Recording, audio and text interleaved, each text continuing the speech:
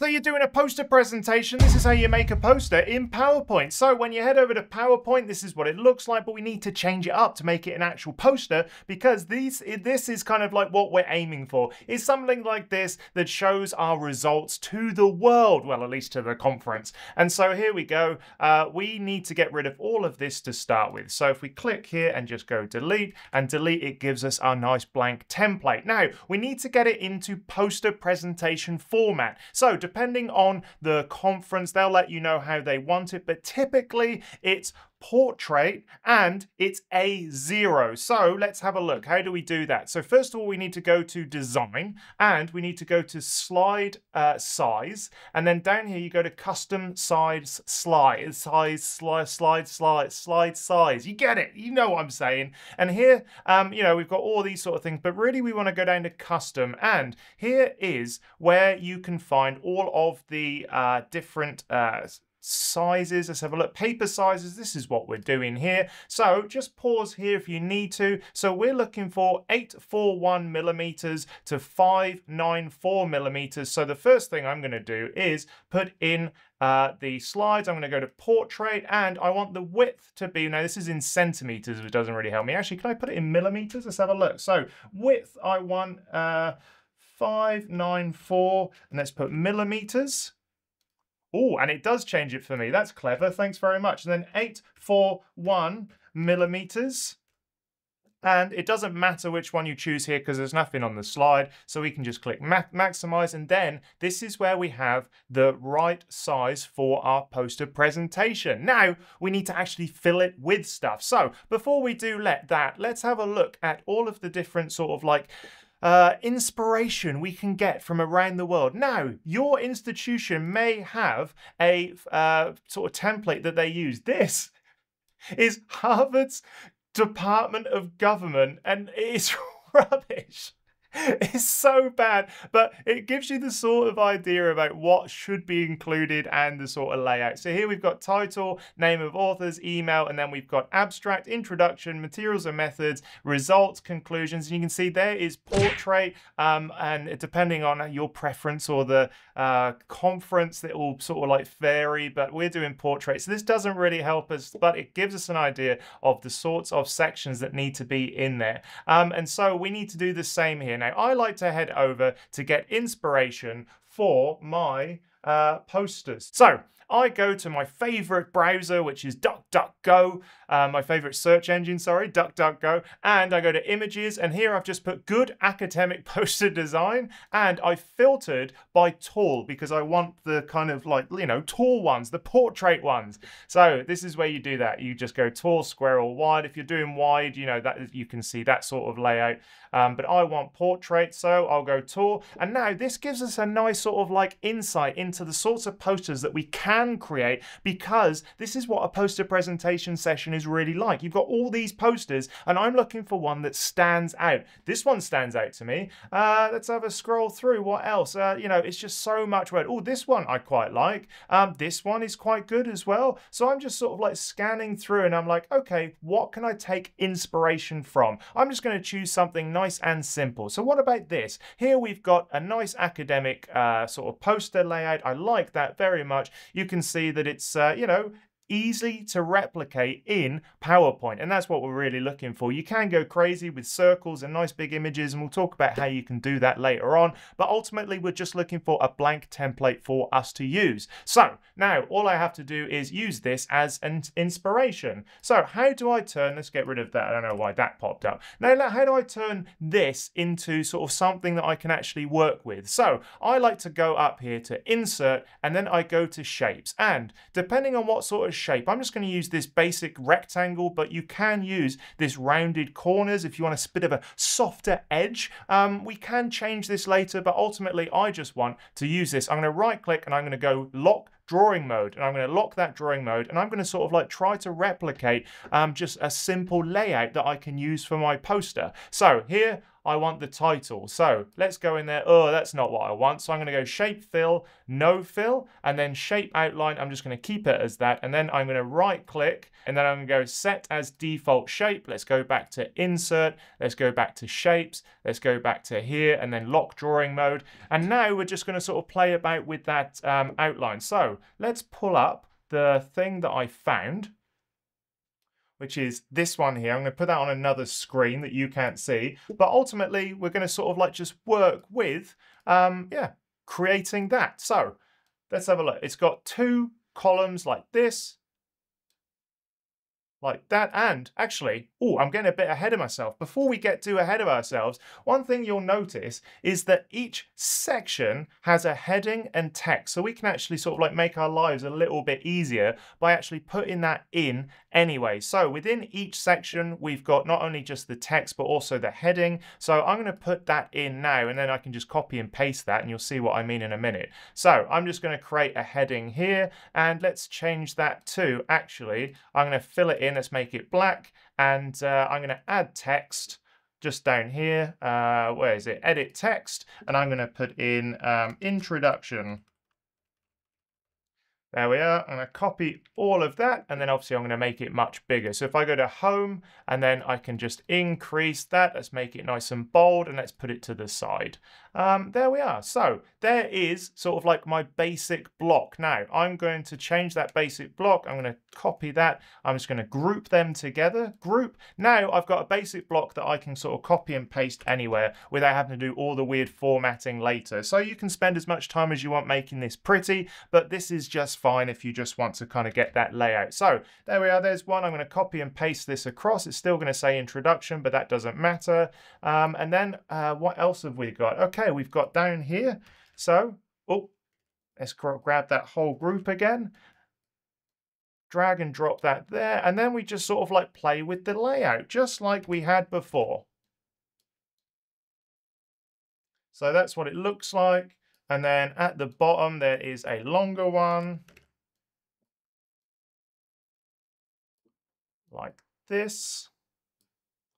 Let's make that skinnier. All right, so this is where you need to count how many things you've got, how many boxes. Now, I've got a list here. We've got to have a spot for all of this stuff. We've got abstract, introduction, methods, results, conclusions, next work, references, and acknowledgements. That's 8 things. So at the moment, I've got 1, 2, 3, 4, 5. So we probably need 3 more, at least a couple more. Maybe we could split this box up into 2.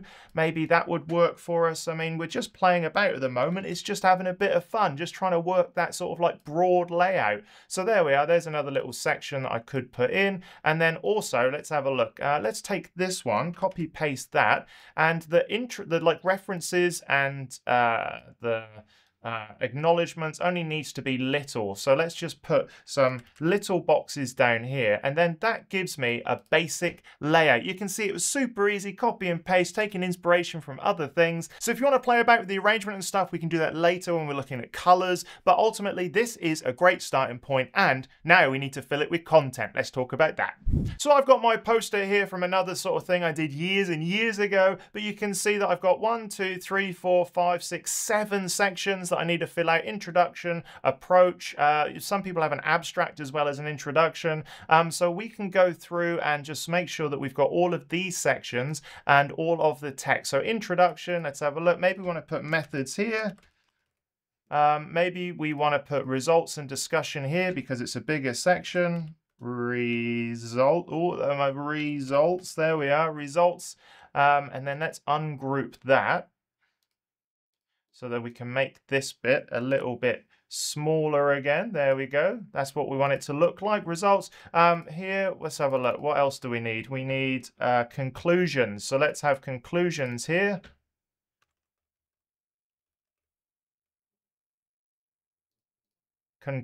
Conclusions. There we are. Is that how you spell it?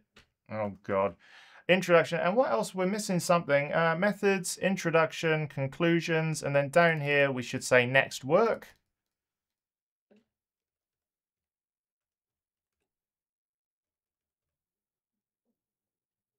then here, oh, I'll tell you what, let's leave this space for a nice image. Let's do that. So let's ungroup this.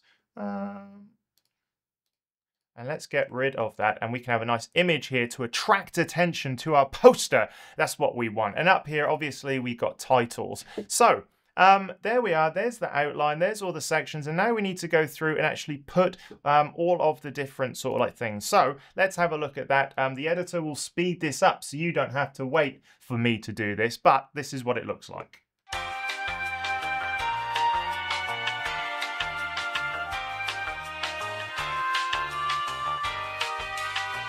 One thing I like to do is just sort of like draw a little text box in here. It just makes it easier to sort of like put in the text, especially when you've got all these things grouped together. So here I'm going to copy and paste across from another introduction, and you can see that it's quite a lot of text, and quite often I'll go to ChatGPT and say, hey, create less text, make this paragraph shorter because it's for a poster presentation. But at the moment it doesn't really matter because we're just sort of like putting in those little bits.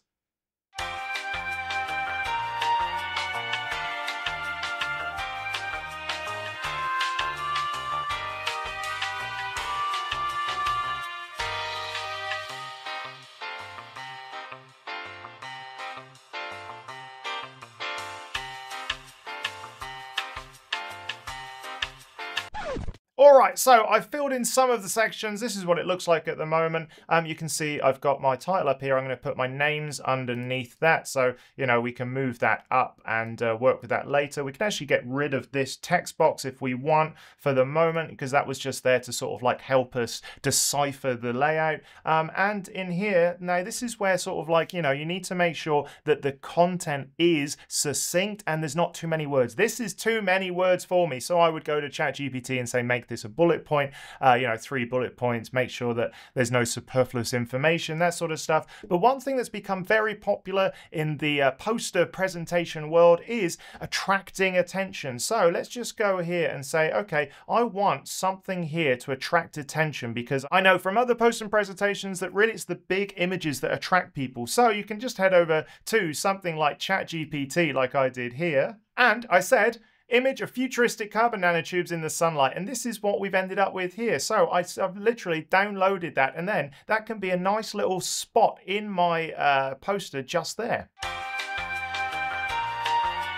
If it's a little bit too big or small, just right click and then go to crop, and then yeah, I'm just going to take that up to here. We may want to reposition that so the sunlight is in there, but ultimately that is what it looks like. And you can see that it immediately draws the attention much better than just having text and text and text. And obviously I would put in next work down here, acknowledgements and references. But ultimately you can see it's very easy once you've used this sort of like blocking and layout structure and taken inspiration from other people, that it's very easy to create a nice looking poster very, very simply. Now, in terms of coloring and layout and all that sort of stuff, let's talk about that.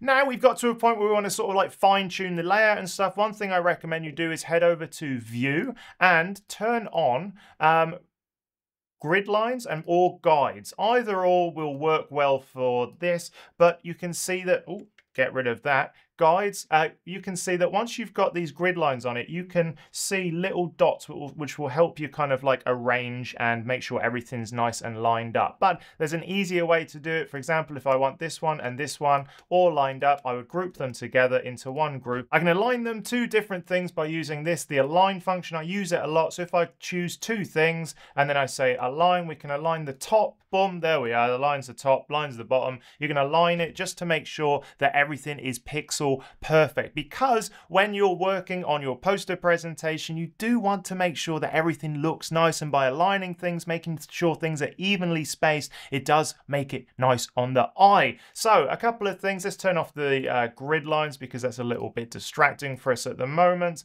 But ultimately, once you've got a layout that you like, this is where you can start playing about with colors. You can go up to here, design, and you can see that you've got variants, colors, and you've got all of these sort of like hues that you've got. But really, your university, your institution will have particular colors. So often you would put a logo. So for example, I could change this up here to that, and I could say, okay, I want my logo to be up there. This is what the logo looks like. There we are. That's where I want it. And let's make that one a bit smaller. Let's make that a bit bigger.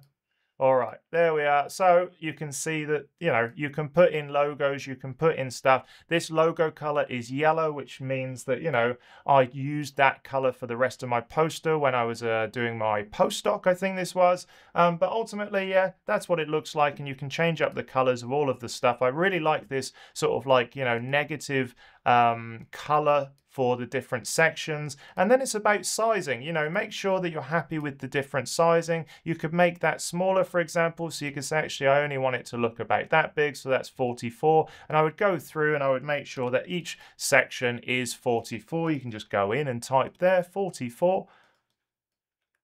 There we are, and then you can go through and make sure that everything sort of like is the same. The one thing I like to make sure is always the same is the text size and the heading sizes. Everything else kind of like, you know, falls into place after those things, you know, are working together. You got your nice big image here, and really that's about it. Once you've got all the stuff in, it's about exporting it, and that's how you do it to make sure it's perfect for printing. So once you got your poster, you need to make sure it is pixel perfect for printing, and this is how you make sure you do that. So once you've got your design, all you need to do is head up to File and go to Print, and then once you've printed, you just need to select Microsoft Print to PDF, entire presentation, print, and then it will ask you to save somewhere. So let's just go on to Desktop and click Save. Oh, need to give it a title, Poster.